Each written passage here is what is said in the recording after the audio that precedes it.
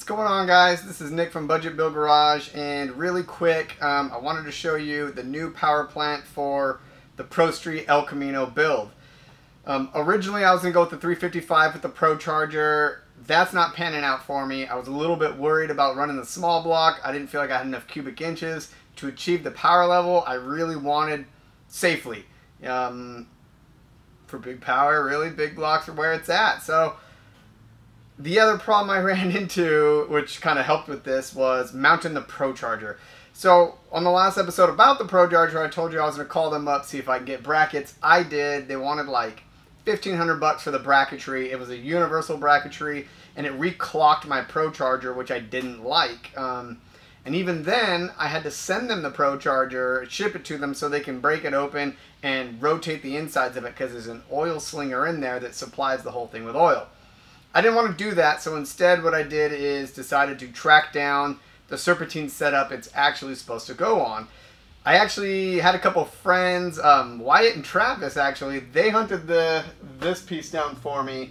They found it in a junkyard. It was attached to a big block. So we went out there and they were like, let's just get the big block too. And I was like, yeah, let's do that. And that kind of sealed the whole small block versus big block, because I had been going back and forth on it for a while trying to decide what I really wanted to do.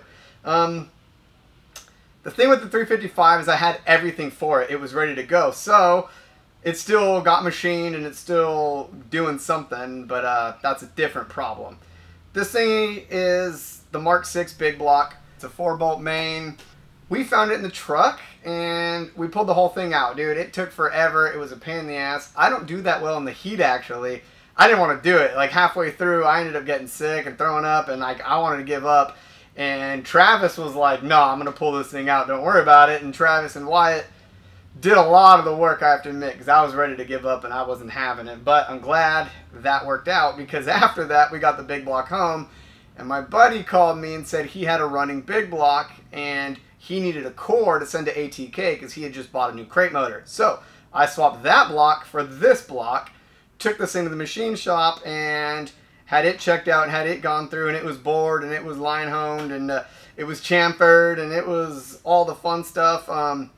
It actually had to go through the wash like 4 times because there was stuff in the block that just didn't want to come out, in like the water passages and everything. So that sucked. I don't know how much everyone pays for machining like in other states. California's kind of an expensive labor area, so really for like a basic machine job, you're looking at about $800 to $1,200 depending what you want to do and what they're going to charge you for doing. You want to go ahead and prep it before you drop everything off, of course, like pull out the freeze plugs, pull out all of those pipe fittings, anything you can get out and do, they charge you for that. Unfortunately, a bunch of mine were stuck and had to actually be destroyed and pulled out and everything. So they did that, and I think that's like 10 or 12 bucks per plug, which sucks, but whatever. So I ended up being, after everything with new cam bearings and all the machine work and decking it, and I'm about $1,000 even into this deal. So that's what I'm into for this. The important thing is, though, the ProCharger. This setup holds the ProCharger. It mounts it perfectly. I currently have it on my motor plate because I'm going to tie the motor plate into the roll cage. I'm not going to use motor mounts. I'm using the plate, and I'm using a mid plate, and it's pretty awesome because I can hang everything off there like it is now, bolted to the front of the engine, and that's pretty much it, dude. It's really easy, it's really convenient, and also, like I was saying, when they wanted to reclock it, instead of it coming out here, it comes out over here. I'm gonna use an intercooler with this deal, so I wanted it to come out there so it can go forward through my radiator core support, into my intercooler, back out the other side and up into the intake.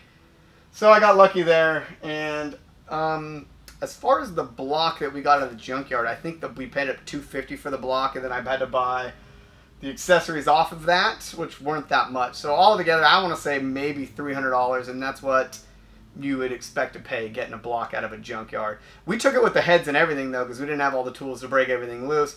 We took it with the heads. We took it with everything. We took the intake off because it was mammoth. We didn't need it. But we couldn't get the torque converter off because the thing was seized. Not seized, but somebody had pulled all the rod cap ends off, so we couldn't rotate it, and we ended up just pulling the whole thing, and I had to pay for that, which sucks. But it was like 10 bucks, but it's worthless. Can't do anything with it. But, I mean, honestly, I was ready to put this thing together, but I ran into a problem. I bought the rotating assembly from CNC Machinery. I ended up going with a forged scat crank, forged rods. I got Icon pistons. I got a 12cc dome on them. It's a badass setup, actually. I got the ARP bolts. It's supposed to be good for way over 1,000 horsepower, and I plan on trying to get pretty close to that. So the problem I ran into is they sent me the wrong crank. Turns out there was another guy with the same last name as his first name. So they sent him my crank. I got his crank. This is a 496, so the crank is bigger. Like a 454 has a 4-inch stroke. This has a 4 1/4-inch stroke. Luckily, even though it was the wrong crank, it was just for the wrong generation, so it had the 2-piece mainsail instead of the 1. I was still able to put it in so I can mock up one of the rods so I can make sure I had full clearance in the block, so if I had to grind anything out before, I wanted to do that before I took it to the machine shop, which was good. So everything clearanced, everything was fine. You don't want to do it after because then you got to worry about cleaning the whole thing up. So I did that. The only thing keeping this from going together at this point is I don't have my crank. Due to the COVID stuff, they had to order a new one from Scat. They had to get it, and then they have to rebalance it because they balance it there. These are like neutrally balanced and internally balanced, so I don't have, I run a, that's not important. I'm going to go ahead and file down my rings and everything, and so this thing will just be ready to slap together. I got the cam, I got everything. This thing's ready to go. This thing's ready to be bolted on, and then I'll do another video. I'll do the whole assembly on video then. I wanted to do it this video, but without the crank, I'm kind of stuck. So either way, this is the power plant. That's my current problem. I don't have a crank, but we solved the other issue with the ProCharger mounting, and I'm very happy about that. I'm also very happy to be going with a 496 instead of a 355. This thing is bitchin', and I'm excited. So yeah, as soon as my crank gets here, I'll do another video. I'll probably file one ring on camera. You don't need to see them all, so you can see how I do it. And then really, man, that's it. We'll toss this thing together, and I need to get going farther on that car so we can get it tossed in the car.